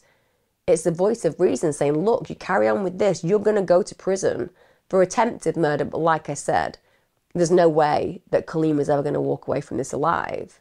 And this voice says, unless you do something about it, you're going to end up with these horrendous consequences inside. But Pike said when she hears that voice, she's just at the point where she's just watching Colleen bleed. Now, despite the horrific, and they are horrific injuries at this point, Colleen actually manages to roll over. She gets herself to her feet and she tries to escape again. But bear in mind, she's running away now. She's got no top on, her back's exposed, and Pike just uses this as an opportunity to slice all the way down her back with a meat cleaver. She opened her back up. The injury that Pike actually referred to when she was describing it as the big, long cut. We're talking about a young girl. Can you imagine the terror, the fear pumping through her veins as her body is violated and aggressed and attacked again and again and again, and the injuries are serious and severe? I can't even begin to imagine how that girl was feeling. She was a mere child with respect. But in spite of that, she's trying again and again to get up and run. She's a warrior. That survival instinct, it doesn't matter how badly injured she is, she still has that feeling of needing to escape. She's not giving up. And she even starts to beg for her life. She pleaded with Pike to just talk to her, said if they'll let her go, she will literally walk back to her home in Florida and will never return. She said, I'll never even collect my belongings, just let me go. And Pike actually said in response to that, shut up. And the reason that she actually told her to shut up is she explained it was harder to hurt her when she was talking to her. So she actually realises that when she is seeing Colleen as a human, as a young woman, it's difficult for her. So she wants her to be quiet so she can be an object, so she can hurt that object. At some point, she's so annoyed by the fact that Colleen is speaking, she actually gags her with a rag that she used as a hairband, and that's to try to stop her talking. And the more that Colleen tries to talk, the more that Pike kicks her in the face to try to shut her up. Now, at one point, Colleen actually managed to ask Pike what she was going to do to her. And Pike said it was then that she thought she heard a noise. So she thinks, oh my God, is somebody here? And she actually pauses. She goes around, looks around, and you think that maybe at that moment in time with that voice in your head saying you're going to go to prison for attempted murder, and then you're thinking, oh, we're going to get disturbed. Is somebody going to find us doing this? Maybe we should leave. But no. Pike cools down, goes and looks, checks that no one else is around, and then returns to finish the job. Now that demonstrates something different to what we've been talking about. We can argue to all intents and purposes that this young woman has poor consequential thinking and terrible impulse control, but she can stop, she can go and check out the area, and she can figure out whether somebody else is around, whether she's going to get disturbed. That shows an absolute ability to control behaviour. She's not in a frenzy. She's thinking about whether somebody can discover what she's done. And she's able to go and do that. That's not a problem with uncle's control, is it? That isn't. That's her being very aware and trying to prevent being caught at that moment in time. She returns then, as if Colleen hasn't had enough, right? And she just begins to repeatedly slice her throat with this box cutter. And horrifically, and I mean this because, don't get me wrong, I want Colleen to live. We all want Colleen to live. But think about what she's gone through so far. And yet, even though this has been going on for such a long time, she's still, in spite of having her throat cut with a box cutter and having her back carved up and having her head almost caved in through this attack, she's still alive and she's still begging for her life. Despite the fatal injuries that was inflicted on her, Colleen was talking throughout. She was even trying to sit up. And each time she tried to sit up, Pike and Shipp would just push her down, smash her down. And even at this point, Colleen attempted to run away. At this point, Pike threw a rock at her head, struck the back of her head, and Shipp also hit her in the back of the head with a rock. When Colleen fell down to the ground, Pike just started hitting her again and again, repeatedly hitting her around the head with this really large piece of asphalt. It shattered her skull. And then Peterson starts to join in. She's hitting Colleen with a brick. And in the end, Colleen was literally breathing blood in and out. And she was jerking. And despite this, despite the obvious fatal injuries that had been inflicted, Pike just carried on. Just maintained this frenzied attack. Just kept hitting her and hitting her again and again in the head, particularly. And at one point, Pike even asked the dying teenager, "Colleen, do you know who's doing this to you?" By this point, Colleen could literally only make gurgling and groaning noises. Pike and Shipp then each grabbed one of her feet, dragged her still alive near some trees. And at that point, according to Pike, Shipp used a box cutter to carve a pentagram into her chest. Before they vacated that area, before they left Colleen to die, they threw her clothes into the bushes, just left her on a pile of dirt and debris to finally take her last breath. It's quite incomprehensible, isn't it, what I've just described? That actually happened to a young girl, a completely innocent young girl who just caught the attention of an intensely jealous young woman. Following that killing, Pike and Shipp basically go and wash their hands and shoes in a mud puddle, but they were covered in blood. But this is their attempt at cleaning themselves up. Pike then disposes of the box cutter, and then later she returns the meat cleaver that she borrowed from the unidentified friend. She tells the police, who at this point are completely stunned because it's in such detail and she's not hidden away from the reality of what she's done. She says that she had been wearing jeans. She told them they were in her room. She told them she'd rubbed mud from her shoes into them because she wanted to attempt to hide the blood. And Pike actually goes on to retrace the steps for the investigators and take them to the exact location where Colleen's body's been found. This girl isn't going to get away with it. She doesn't even intend to get away with it. She's quite happy to tell the investigators exactly how it's played out. When Pike's asked to give an estimate as to how long the actual beating and killing took, she said it was between 30 minutes and 45 minutes. If any of you have ever been in scary situations and 30 seconds is too long, if any of you have had to endure beatings or found yourself in a street fight and been abused in that way, a minute is a lifetime. I don't even know where to begin envisaging and imagining the kind of agony and the terror that you would endure for 45 minutes. Even worse, and it's hard to say even worse when I'm talking about a case like this because I don't know how it can be, but the autopsy was able to establish that Colleen would have been alive for the entirety of the assault I've just described. She was alive.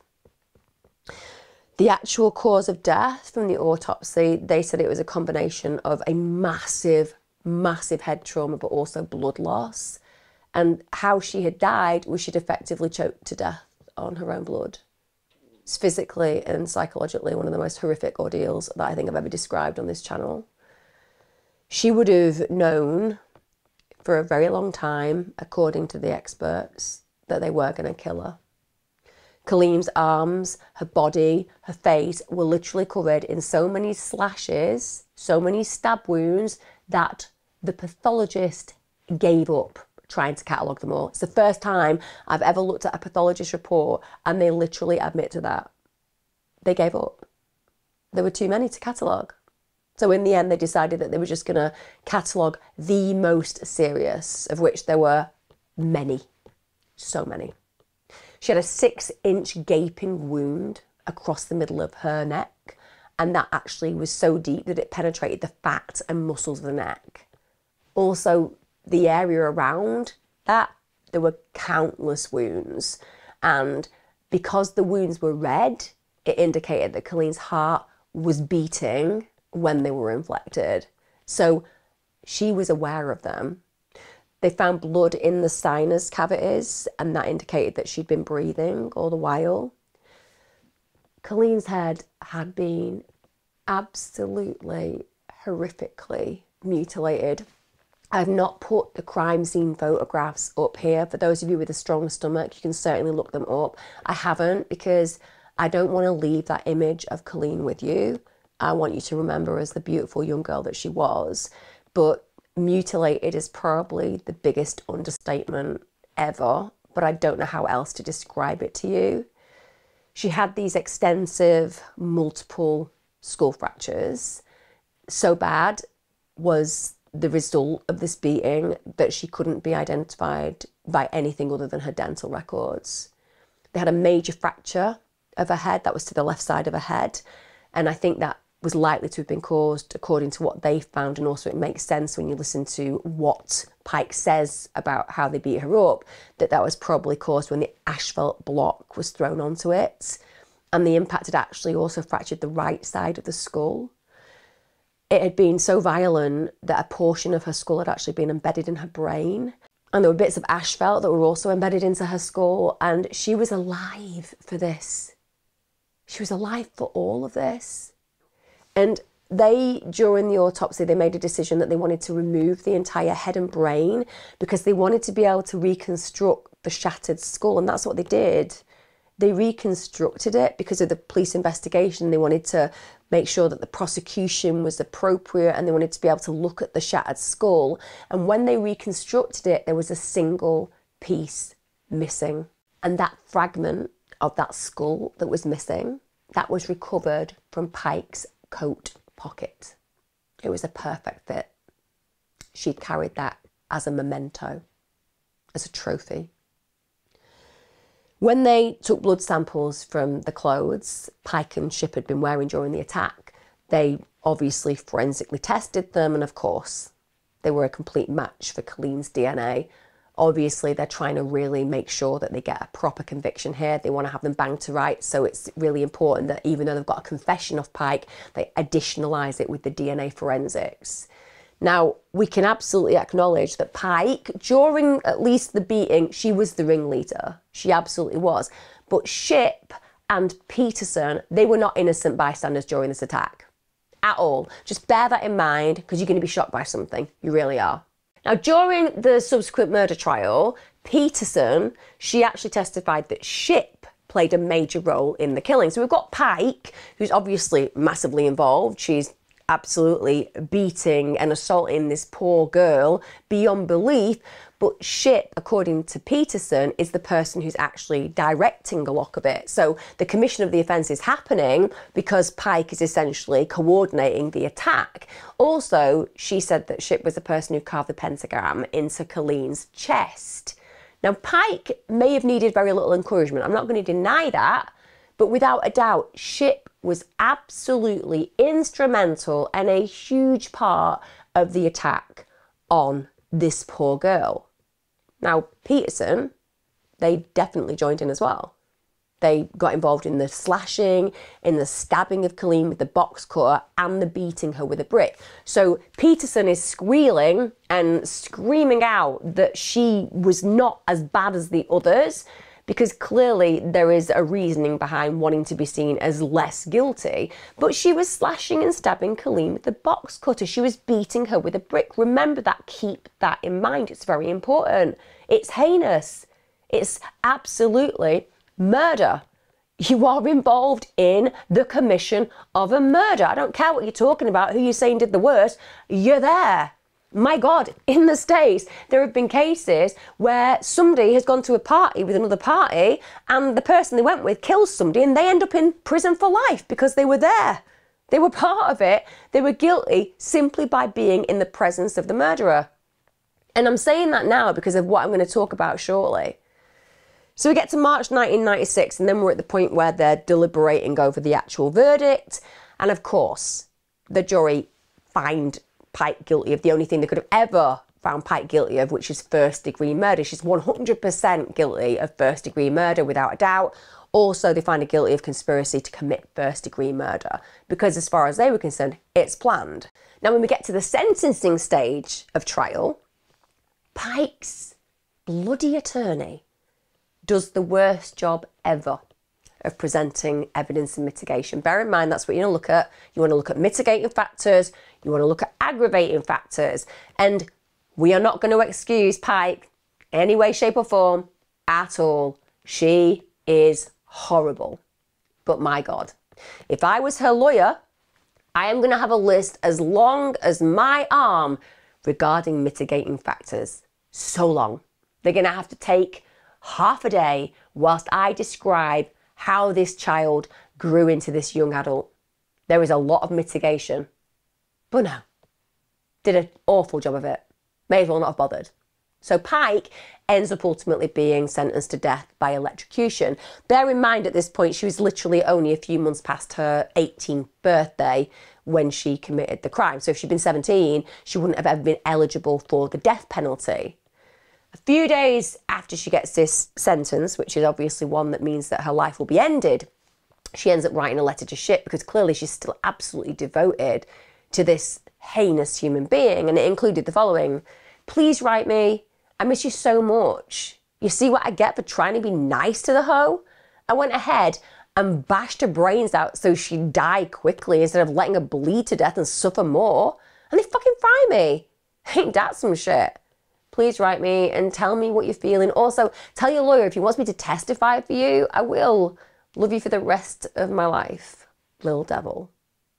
I can imagine Shipp was thinking, oh yeah, that's exactly what I need for my defence. Bring you in. I mean, what could possibly go wrong? But again, what are you hearing in the description of those words? She's not remorseful. All she's thinking about is the relationship between him and her. And she's defensive of him. She doesn't think he's done anything wrong. In fact, she feels that she did Colleen a favour because she carried on killing her as opposed to just leaving her to suffer.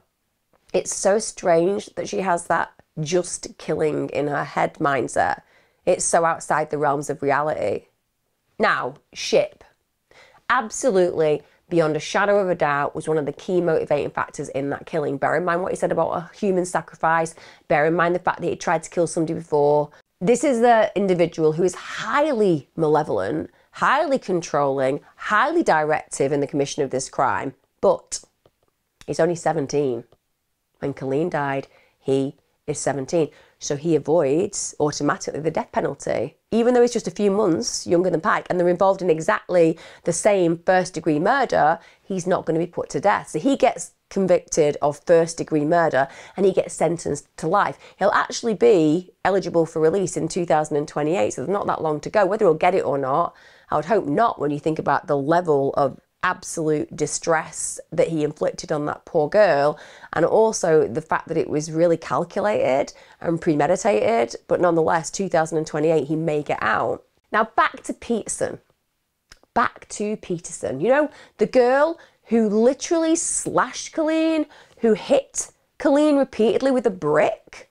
Yeah, so this girl, she turns police informant during the investigation. So she starts to sing like a canary, lets them know exactly what happened, which, with respect, Just throwing it out there. Just throwing it out there. Is it just me? Or did they not need one? Just gonna pose that question. Because, they literally went and spoke to Pike, and Pike admitted everything. Everything. Even walked the police to where it happened. The prosecution did not need an informant. They had the main perpetrator informing them. You don't need to cut a deal with somebody who brutally helped to murder a young woman. But hey, when does that stop police investigators making ridiculous deals? So, she does get found guilty. Gets found guilty to being an accessory after the fact. And you know what she got for that? 6 years probation. 6 years probation. If that is not an enormous injustice, if that is not a massive insult to the family of Colleen, I don't know what is. Okay, so you can brutally murder somebody, you can literally engage in slashing them, hitting them with a brick, premeditated attack. You have lots of time to intervene and try and stop it, but no, you don't bother. But you get to kind of tell people what happened, even though it's already been told by the main perpetrator, and somehow it affords you a right of not even going to prison. That is the definition, as far as I am concerned, of absolute insanity. It really is. Because the malevolence and darkness in that young person's mind and soul, that can't be managed in probation as far as I'm concerned.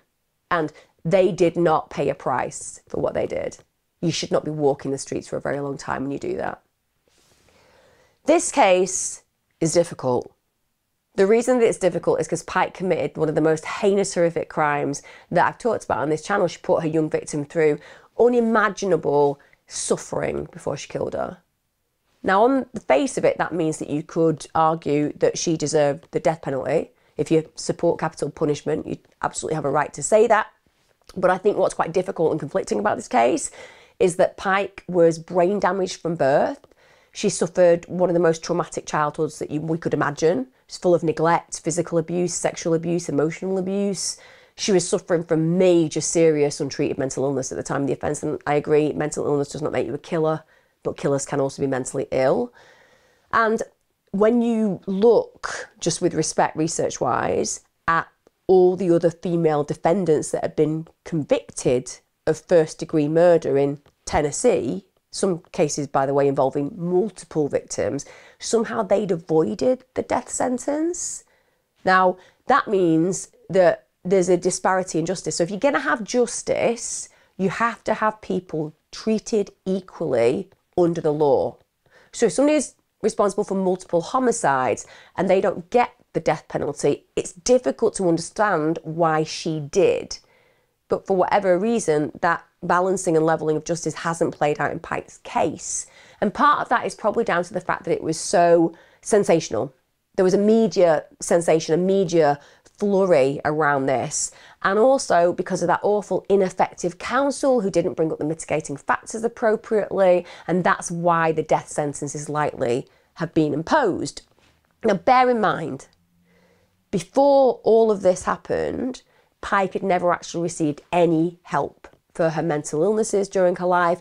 And there were classifications that were given to her after she was convicted. So following the trial, she was diagnosed with BPD, borderline personality disorder. Just to be clear, borderline personality disorder does not make you a torturous, murderous killer at all. Some of the best clients I've ever had have borderline personality disorder. What I will say is they will admit perfectly and honestly that they have issues at times regulating their emotions, because usually they've had horrible trauma, and when you're not protected as a child, you don't know how to regulate those feelings, and that can mean that you're more extreme sometimes in your reactions. But that's it. There's absolutely no level that we are bringing in that suggests somebody with BPD would ever cause damage to another human being. Probably more likely to cause damage to themselves than others. But obviously, that's another issue that she had to face. And certainly, as far as I'm concerned, absolutely and evidentially, according to research, comes from the horrible trauma she'd experienced. Also, she's diagnosed as bipolar. And that would, again, additionalise the highs and lows potentially that was going on, particularly if we're talking bipolar type 1. It used to be known as manic depression for those of you who are older and maybe still remember the classification as manic depression. But certainly the instability that was going on would have added and made life more challenging for her, particularly with all the PTSD that she was dealing with. Also, just as an addition, it's worth noting that people who have organic brain damage like Pike, they often suffer from bipolar. So that's in fitting again with that organic impairment. I think we can all agree that those horrific traumatic experiences that she had, those culminated, in my opinion, I'm just saying from my experience and my personal opinion, they must have made her so rageful. She must have had so much anger inside. She must have felt so betrayed in so many ways. She didn't even have her own mother acknowledge the horrific sexual assaults, rapes that she endured. Her mother even brought predators into her home. Literally, for Pike, nowhere was safe whatsoever. Bear in mind this internal rage, then she's got this organic brain injury, the impulse control issues, perfect storm. Literally perfect storm. If ever you're going to think about the perfect ticking time bomb, only a matter of time. That's what we're talking about where Christa Pike is concerned. And that ticking time bomb, that feeling of rage, that waiting to use something or someone as a vent for it, well, that's what she does when she identifies Colleen as a victim. She becomes the outlet for this rage. And bear in mind, prior to this, Pike had never even been convicted of a single felony. And this motivation that Pike talked about was that she believed that Colleen was going to steal a man of meaning to her. I don't think that belief had any base in reality, but it could certainly have motivated her to feel that she had a right. Because if she felt that this person was a threat to her, then removing the threat was something that she believed she needed to do. The idea that Colleen was trying to take the one thing that mattered to her most in her life, and all she ever wanted to do, wrongly and disastrously, was literally impress and prove to Shipp that she loved him. She had no one else.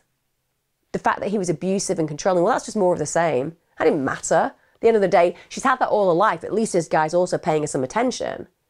And if Peterson's testimony is actually to be believed, and I think we can believe Peterson's testimony, as much as I think that that particular individual got off very lightly and it was wrong to let them get off so lightly, I do believe that Peterson was telling the truth when she said that the whole premise of that attack was Pike trying to please Shipp while she was killing Colleen. Let's go back to that statement that Shipp made about wanting to have a human sacrifice.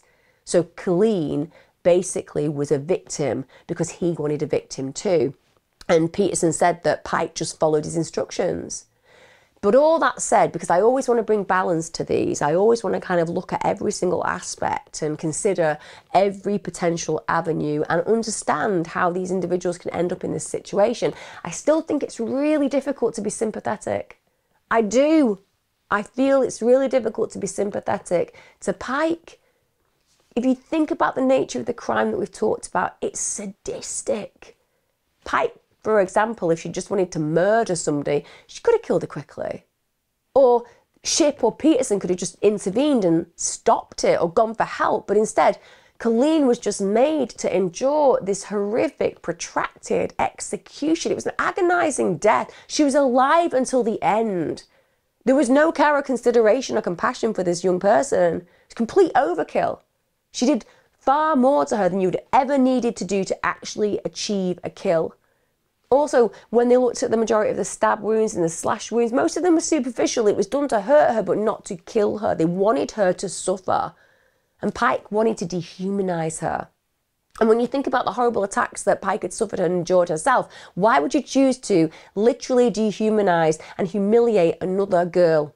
Why? That's sadistic. And it shows a complete detachment from the reality of the experiences that she had had that should have made her more compassionate and instead skewed her and gave her permission based to do this to another girl. They hurt Colleen to the extreme purposefully. Even told her during the attack that it was really hard when she was talking to hurt her. So again, the dehumanization element, even acknowledging it, being aware of it, If you're a human, if you're acting human, if you're speaking like a human, I can't do this to you and I want to do this to you, so shut up. I assume, in spite of me trying to offer an understanding as to why this girl did what she did, I have to assume that Pike gained an immense and intense satisfaction of being the predator. And for me, that's actually further evidenced by the behaviour that she made when she was around her friend Kim, singing, dancing, taking a memento, that fragment of the skull. That in itself is disturbing and striking and very resonant of what we see when it comes down to people who are killers, that are serial killers. We're talking about the highest level of violent predator, of violent killer at this moment in time. And when Pike went to prison, her behaviour didn't end. Her violence didn't end. So following her incarceration, this is the 24th of August in 2001, she's in a maximum security unit of Tennessee prison and she attacks another inmate. Basically, they have a disagreement. There's an argument between two prisoners. You'd expect these things to be quite common in prison. Pike actually intervenes and strangles one of them with a bootlace until she is unconscious to such a degree that they actually convicted her of attempted first-degree murder. So again, the violence hasn't shifted. She is still a threat. In March 2012, this gets even stranger. Authorities then discover that Pike basically made escape plans. Of course she did. Did she ask for somebody to bring in a cake with some kind of small sore in it? I don't know. It's the kind of thing I imagine. But no, this escape, and again, just going to bring in a level of unfairness here, but this escape apparently involved a prison officer, Justin Heflin, and a man who frequently visited her. You know those kind of men. Donald Cahoot. Now Heflin, the prison officer, he'd agreed to help these plan this escape in return for cash. Now, fortunately, the plan gets uncovered, but Heflin, he just loses his job, which is the bare minimum you would expect. I mean, as far as gross misconduct goes, trying to help a prisoner escape, particularly a prisoner who's been done for first-degree murder and attempted murder, you would imagine that that person would need to be, I don't know, behind lock and key. But not for this particular officer. He was like, no, I'll get some money and I'll help this person who's highly dangerous escape. He loses his job. His job. Now, I think that that is a federal offence and should be tried in federal court and should be likely committed to prison. But no, somehow he walks away just without his job. But Cahoot, the person who was helping to organise it, he got 7 years inside. I don't understand that, but then when do I ever fully understand the law? It makes no sense. Make it make sense. Now, ironically, Pike wasn't even prosecuted over the incident, and I'll tell you why. Because the authorities couldn't prove that she'd been an active part of the plan. Please make it make sense. My head has just exploded. Sorry, let me go through that. Okay, so just run me through that again. Why aren't we prosecuting Pike? Okay, it's really simple. So there's this guy Cahoot, right? And he's basically got this whole break Pike out of prison plan, and he's connected with this prison officer, and that's how it's happened. Can you just explain to me how the prison officer who knows Pike and has the interaction with Pike on a regular level, how somehow he's more connected to Cahoot, who's created this escape breakout plan? Can't explain that to you at all. What you're saying seems to make sense, but what we're saying is, at the end of the day, it's got nothing to do with Pike. Pike isn't very trustworthy though, because Pike's a first-degree murderer and also an attempted murderer. Doesn't mean she'll want to escape from prison. I think that everyone wants to escape from prison. It's another good point. I'm just going to ignore it. I'm just going to say we've sacked the prison officer. He's off to work at a completely different place without any repercussions whatsoever. And the guy who is clearly the mastermind in all of this, he's going down for 7 years. And that's justice. Sorry, was the guy who dealt with that the same guy who let Peterson just walk away from probation and absolutely no prison sentence for murder? Now that's the guy. I'm adding artistic license to that. I don't think that was the guy.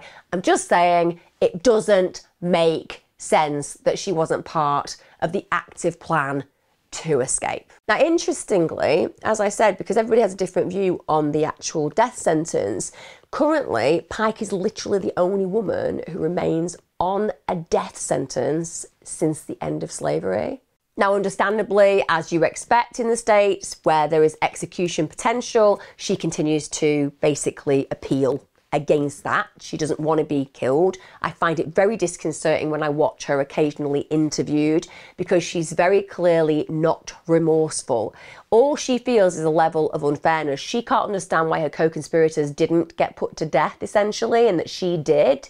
And she fixates and concentrates on that, as opposed to the brutal killing of this poor young girl who had a whole life ahead of her and had it so brutally stolen in such a terrifying, protracted and heinous way.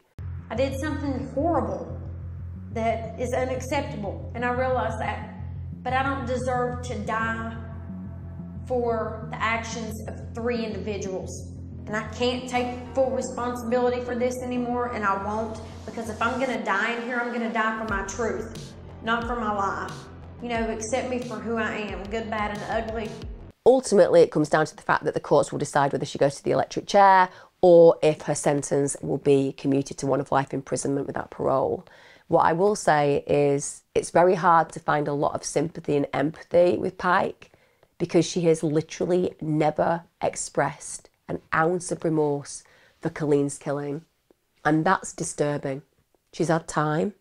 She's had an opportunity to reflect. And the truth is, she's more concerned about what's happening to her than what she did to that poor young girl.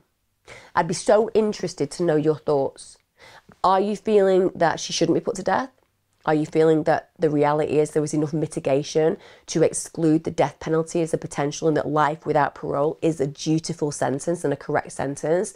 Are you disturbed that Peterson just gets to walk away? Are you feeling that actually Shipp was an individual who was instrumental in organising this? Or do you feel that with respect, she should fry? That she should fry? That she's an individual who did the crime and deserves the consequence? That finally, that impulsivity went too far, and that finally, she has to be willing to accept the consequences? Let me know your thoughts, let me know your feelings. Like I said, it's been a brutal case to cover, and you can go and look at the crime scene photographs. I would just say, if you feel compelled to do so, prepare yourself. Highly traumatic. And again, I don't want to remember her that way. I want to remember the beautiful young woman with a future that she had stolen from her, and with a life that she absolutely deserved to live. Because no one, and I mean no one, deserves that kind of murder. Murder is a terrible thing, but I think that when you look at what happened to that poor girl, it's incomprehensible. And the truth is, if you had to take that or the electric chair, you would be strapping yourself into that chair and letting them flick the switch, because that is a far more palatable way to die. Take care, guys. Be safe, and let me know your thoughts. See you again soon.